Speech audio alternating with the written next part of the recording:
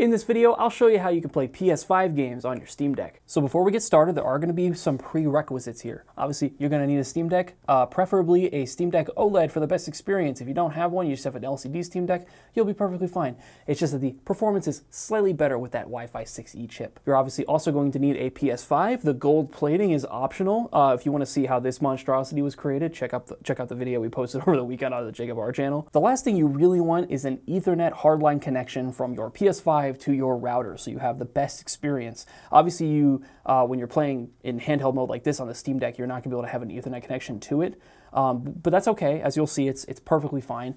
But for the best results, definitely want Ethernet. In this situation here, I have it on 5 gigahertz, and that's perfectly fine. So depending on your Wi-Fi situation, depending on the router you have, that might be okay for you as well. I'm just saying that to mitigate any potential network issues, definitely go on Ethernet if you're not already. You also might want a keyboard. We're going to be going into desktop mode for a little bit here in this tutorial, so it might just make it easier during certain points, especially if you're doing some of the optional steps I'll briefly go over a little later. Keyboard might be good for you. So the end goal in here in this video is to get this app right here, Chiaki for Deck, installed on your Steam Deck. You can also install an app called Chiaki. Chiaki is like a universal program that can work on a lot of different operating systems for PS5 remote play. But the Chiaki for Deck app specifically is going to give you some extra features that we'll go over a little later. So the first thing we're going to need to do is boot into desktop mode. And if you haven't done that before, you can just hold the power button on your Steam Deck, go on down here to switch to desktop, press A, and that'll get you into desktop mode. Once we're in desktop mode, go on down to your taskbar here and open up the Discover Store. Then you're going to click on the search bar, hold the Steam button, and press the X button to open up your keyboard if you've never done that before. And we're just going to type in Chiaki and press enter. We'll then see two options here. We got Chiaki and Chiaki for Deck. For various reasons, Chiaki for Deck is just better for our use case, so we're going to install that one. You just open it up like I just did there, click install, and it'll install. You then just click launch, and that'll open our app up. And my PS5 is already registered to my Steam Deck, so it's showing up here already. You probably won't have a PS5 up there for some reasons that we'll go over later from some settings we got to set up on the PS5 itself. But let's just go over some settings real quick while we're in here. You click this little cog wheel to open up the settings, and for the most part, we're going to leave everything the way it is. We're just going to adjust a few specific things depending on your use case. Some of the most interesting features are this PS5 features experimental thing. This will like basically turn on like a haptic feedback vibration thing using the trackpads. It's okay. It's not quite good enough to match the DualSense's like haptic feedback capability. But if you turn down the in your PlayStation 5 settings, if you turn down your haptic feedback options to like the low setting, it's better than you think it would be, but personally, I would just rather play without vibration and have my DualSense just be for all that. By the way, using Chiaki, you can connect a DualSense and use that natively, and it does work pretty well. So you can get the PS5 features like your adaptive triggers and your DualSense stuff, but you have to use a DualSense for that, obviously. We're just going to go ahead and scroll down here and change our resolution option to 1080p. FPS should stay at 60. Bitrate. Now this is very dependent on your internet situation, and not your internet speed, but your router specifically, because this is a local stream, right? So if you have a kind of a crummy router that your ISP gave you, you might not have the best luck with like 30,000 bitrate, which is what I'm gonna recommend here. But if you have 5 gigahertz or your PS5's on Ethernet and stuff like that, play around with this. That's the point of this menu here. I want you guys to go in here, play around with it, see if 30K is too much. If it looks great, that should be perfect. If it is too much, go down to like 15,000 or play around with things. And what do I mean by too much? What I mean is that like, you start streaming the PS5 and it looks super blocky or it's laggy or something just isn't working right. So in terms of bitrate, that's very dependent on your situation, so definitely feel free to experiment with it. But as I said, I'm just going to put in 30,000. Leave the codec on H.265 for now. Audio buffer size I leave by default. This little setting right here, decode settings, hardware decode method. I find the most success if you click on the VAPI one. I don't know if that's how you say that. And then we're going to head down to register new, and this will open up a prompt to input our PSN account ID in our PIN. Now what the heck does that mean? It's really not that complicated. We just need 2 numbers. One of them we're going to get from our PS5 itself, that's going to be the PIN, and the other we're just going to go to a website real quick and copy and paste it, and that's going to be your PSN account ID. Everything else in this menu we just don't touch. So the website you need to go to is called psn.flipscreen.games. If you type that in just as is, no www. No nothing, psn.flipscreen.games, you'll get to this website right here, and all you need to do is put in your PSN username. Now, it's very important that you use your PSN username. This is different than your display name. Let me show you real quick what I mean. So using Jacob's profile here for an example, your PSN username is going to be the jmoney0021, not the Jacob R.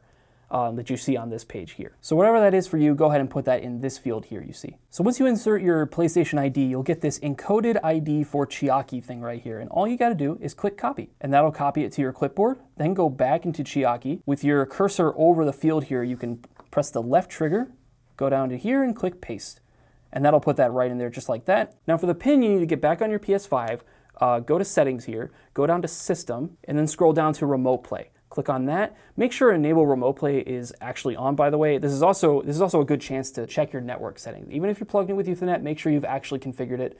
I've done that plenty of times. You plug the Ethernet cable in, you forget to reconfigure it, your PS5 has been on Wi-Fi the whole time, you didn't know for like 6 months. So definitely give that a double check before we continue. After that, just click on link device, and you should get a code here. You're gonna take this code, and you're gonna put it just as it's written into the pin field here on Chiaki. So I actually ran into an error. I've gotten this to work before, so I don't know what happened here, but if you run into a problem, you'll probably need to go back onto your PS5 and generate a new pin real quick. Oh, why? I know why it messed up. I'm on the wrong account.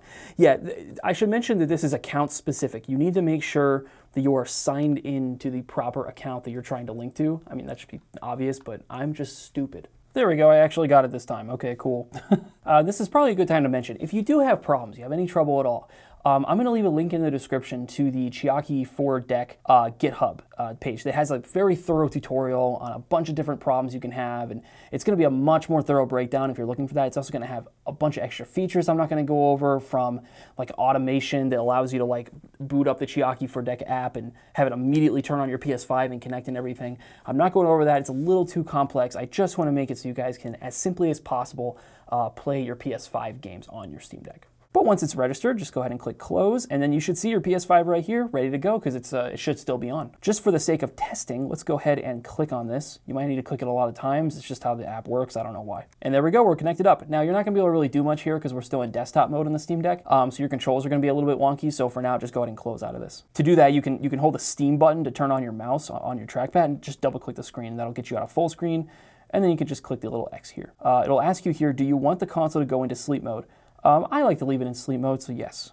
We'll just click yes on that, and that will automatically turn your PS5 into rest mode when you are done playing. All right, the only thing we really have left to do now is to open up Steam and add this game to our Steam library. If this is the first time you're doing this, just click on this little add a game button down in the left-hand corner, add a non-Steam game. My Steam app just crashed. Just Steam Deck things. All right, as I was saying, click add a game, add a non-Steam game, and then it should just show up right here as Chiaki 4 deck. Just go ahead and click the little checkbox on that, and then click Add Selected Programs. And then you'll see it on your game list right here as Chiaki 4 deck. At this point, you're ready to go. If you don't care about any of the custom icons or anything like that, you're basically ready to have this work in game mode, and we'll go over all that in a second, and have a good time. Start testing things out, see how your connection is. There are a few extra steps, though, if you care about like customization and stuff. So if you just like press the left trigger on this background part here, you can set a custom background and a custom logo that'll show up here as well. Once again, I'm going to leave a link in the description to that GitHub page that'll give you a more thorough breakdown of how to set all that up, get all your images loaded and everything. And it also has like a very convenient little zip file with a bunch of like images that you could just put in here. So everything can look nice and pretty. But for now, we're just going to go back to game mode. So either click on your return to gaming mode if you have that on your taskbar, or you more likely, if it's the first time you're in desktop mode, you're going to have it in the upper left-hand corner right here. All right, so back in gaming mode, you're just going to go to your library by clicking the Steam button, then clicking on library, and then press the R1 button up here to go all the way over to the right to get to your non-Steam games, and you should see Chiaki 4 deck right here. Just press A on that, click play, and you'll be in. The default configuration should work great for your controller support, but if you want to change that, just press the Steam button while you're in the game, go down to controller settings, click controller settings, press A on that, and then you should see under community layouts, the Chiaki 4 deck plus mic toggle gyro. I find this one works pretty well. So as you can see, I'm now in Chiaki 4 deck, but I'm not seeing my PS5 here. This is a problem I've noticed whenever using a PS5 that's connected to Wi-Fi, just sometimes it just doesn't show up. I don't really know why. It could also have to do with some other random setting, but if this ever happens, you can always just turn on your PS5 and that'll work. I've also had success with restarting Chiaki a few times. That'll eventually show up, but in this situation, we're just gonna turn it on manually. Typically, if it did show up as like a little orange icon here in rest mode, you just click that a bunch of times. It'll ask you if you want to send a wake up request. You just click yes on that, and that'll turn your PS5 on, and then eventually it should show up blue in this menu. Oh, one thing you might want to troubleshoot, if you're running into problems here, I had this happen to me as well. If you're not getting your PS5 to show up here at all, double check that you are on the same network on both your Steam Deck and your PS5. A lot of you probably have like 2.4 gigahertz and 5 gigahertz connections. Definitely pick the 5 gigahertz, but make sure you're on the 5 gigahertz on your Steam Deck and your PS5. Otherwise, you're going to have problems seeing both your machines. But once it shows up blue like this, just click it a bunch of times. I don't know why. Sometimes you have to click it like 30 times to get it to work, but you're going to get this black screen for a little while, but eventually just like that, your game will show up. I am getting some dropouts and strange color glitching here, so I'm going to mess with the settings a little bit, the bitrate and whatnot. The easiest way to get out of the stream that you're currently in, if you configured your controller profile earlier like I showed you to that one that I selected from the community layouts, you could just press the bottom left back button. You actually have to hold it, and it'll pop up this menu, and then I'll just say no, don't go into sleep mode, because we're going to reconnect here in a second, and then you can mess around with your settings with your touchscreen here. Yeah, this happens sometimes. All right, so this specific issue I've noticed you get if you launch back into Steam from the desktop mode, but you don't restart your Steam Deck. I don't know why, but let's just go ahead and restart. Give the Steam Deck a full restart, and that should solve this problem. To be fair, this is giving you a full experience. You guys are probably going to run into random issues that you didn't see me run into because of specific circumstances that your Steam Deck or PS5 or network might be having. So expect to run into some headaches. This is not supposed to be an OEM experience, but as I'll show you here in a moment, it's pretty worth it. It's pretty amazing what you're able to stream on, especially on the OLED Steam Deck. Oh, look at that. I guess restarting it even fixed our weird rest mode issue. So here, I can actually show you this now. Console is currently in standby mode. Should we send a wake up packet? Yes, okay. And that'll turn on your PS5. And after some waiting, once again, just mash that button and we're in. So at this point, you can start playing your PS5 just like you were playing on the couch. It works pretty great. For demonstration purposes, I'm just gonna get in here on Astro's Playroom. As you can see, even your touchpad works. It's pretty cool. And I hope this is coming across well on camera, but as you guys may or may not be able to see, this is immaculate. I'm getting some random frame drops, 59, 60 FPS. You can just tell it's not like 100% there, but it's super smooth, and most importantly, there is some crazy good input delay for streaming. I mean, I've done a lot of streaming on various platforms, various services, and in my experience, this is some of the very best game streaming I've ever seen. I am getting some random color issues though, so if you are having some interference or some random banding and stuff like that, it might be smart to drop your bitrate a little bit. In my experience, you can go anywhere above 20,000 is gonna look really good. 30,000 looks really, really great on the Steam Deck screen, but 20,000 is fine, and you might have a better experience depending on your router. And as you can see, you even have gyro support. So for the most part, you have everything you need. You're just not going to have, as you can see, we're getting some random drawbacks and stuff. Again, just the nature of Wi-Fi.